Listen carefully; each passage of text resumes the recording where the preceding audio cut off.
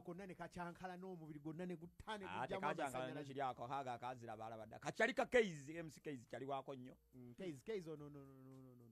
MC mwennyini oyo ne MC Keizi omumanyi oyo superstar kati MC Keizi MC give Keizi a microphone to MC a function ojja kulaba anti muloza buli he'll start interviewing muloza buli MC aba mikolo gyammwe gyabakatumwa a master he's supposed to be a master of ceremonies si buli MC nti abakatumwa Chembabulira kimanyi kati mumamuloza buli omuntu mulayo mikolo gyammwe gyabakatumwa eyo ewamwe ebugisu wemba muloza buli MC abakatumwa te MC si katumwa MC aba tokyogera bwotyo wamma ebugisu MC kyeki kuba kirabika gwe atategeera MC webugisu ati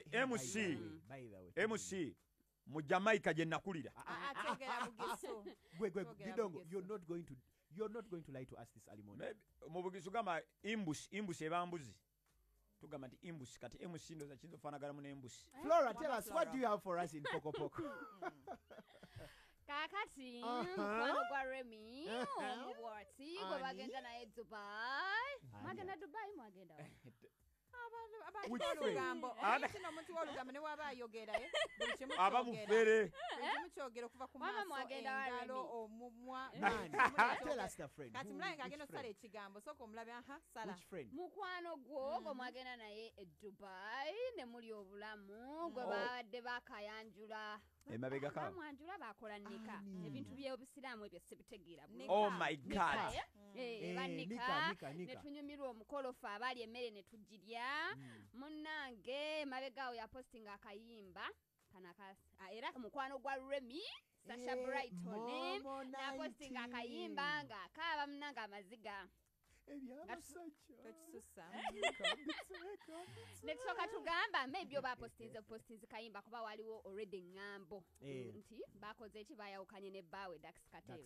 netukola story omukyala n'ajegaana nagamba nedda nze n'omwami wange tuli bulungi nebino ebyakayimba era Dax Cartel yavaayo n'agamba bali bulungi yali stunt naye kati wetwogerera ebifaananyi byonna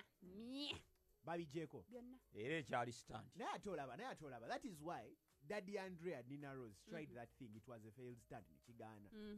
Dax Cartel ne Momo cause yagira nawuliriza akayimba bakayita enswa zange mulwaki ogaba enswa zange okitegeera nalabira ddala and when I tried to nabigattagatta the whole situation nalabira ddala it's a stunt kati n'okujjayo ebyo ebifaananyi balabika bagala tubuzabuza wama mukwano gwa Momo tubulire Remy ayinza okubanga ne mulukwe mwali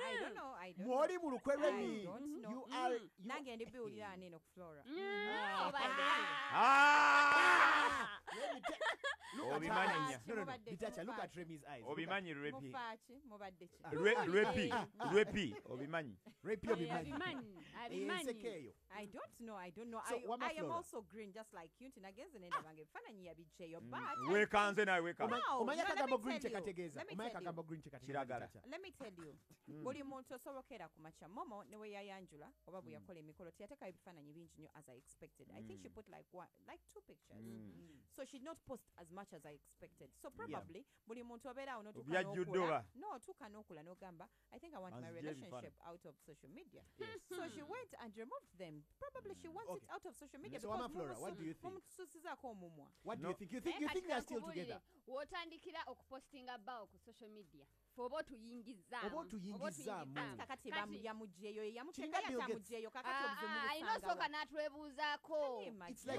wadde kyefe ba inlo yabayingizaamu kasoteka ku social media oba it's like when Bill Gates said I am breaking up with my wife but I do not want you people of social media to come and enter in our affairs. These ones are not breaking up. She just wanted to let the relationship out of paper. So why why were you telling us the other time tobimanyi that ngatomanyi ne side entuufu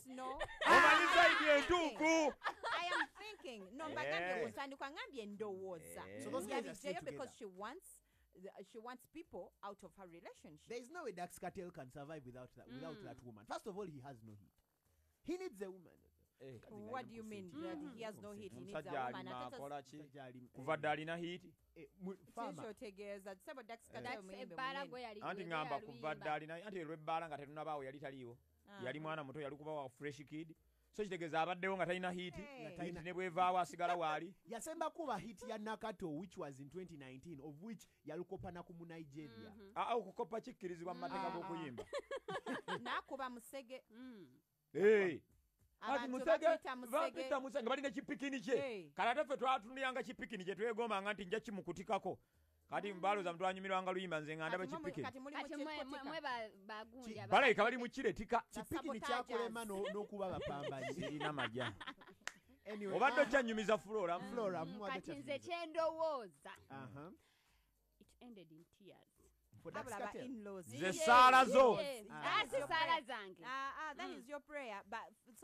social media in-laws, that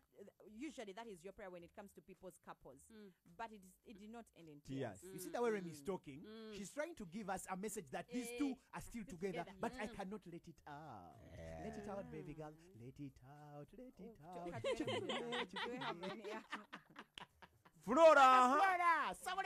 kati ewamomo nga tuvuddeyo era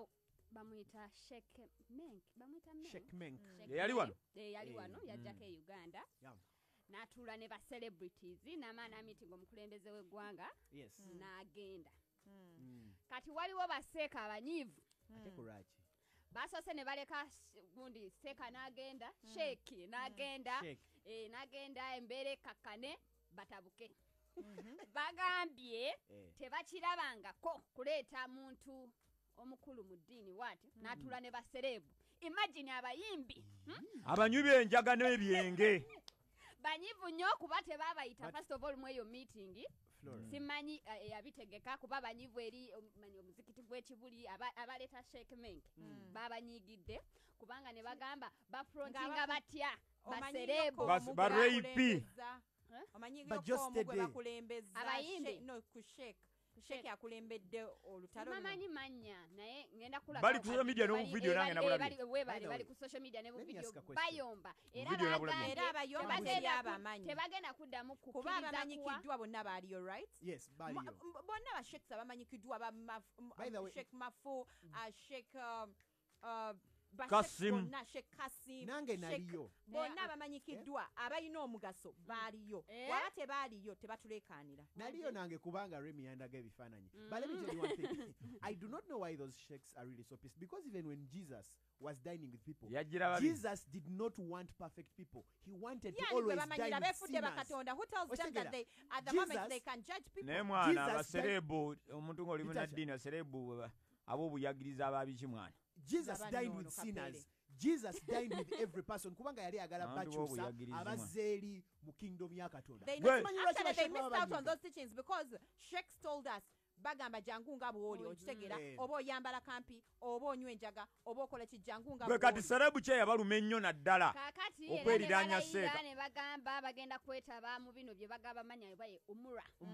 tebagenda kuddamu kuwa muyimbi yenna umura kubanga banyivu tebaddamu abayimbi ekisooka tebalina abayimbi oba baselebrity tebalina kyebongera ku busiraamu kati ekyo gwe muyimbi kino ddala serebu kye yabalumye nnyo okubeera ne seeka nga balaba ddala yamusiiga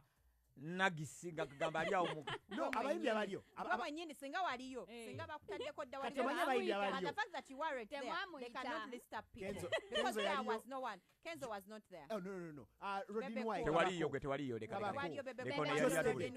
leka yali atubulye gwe waliyo Jostede waliyo Big Eye waliyo Kazibwe kapo waliyo Fred Sebale waliyo Sheikh ono muyimbi Kasumba waliyo Kasumba waliyo baserebu abalina obuvunanyizibwa ate tewaliko na serebu atalina obuvunanyizibwa as long as you're a Muslim eddiini tekugaana kubeera nti no you interfere with sheikhs ate sheekh oyo naye serebu kubanga nange atawuliriza atabeera gundi muwulira mumanyi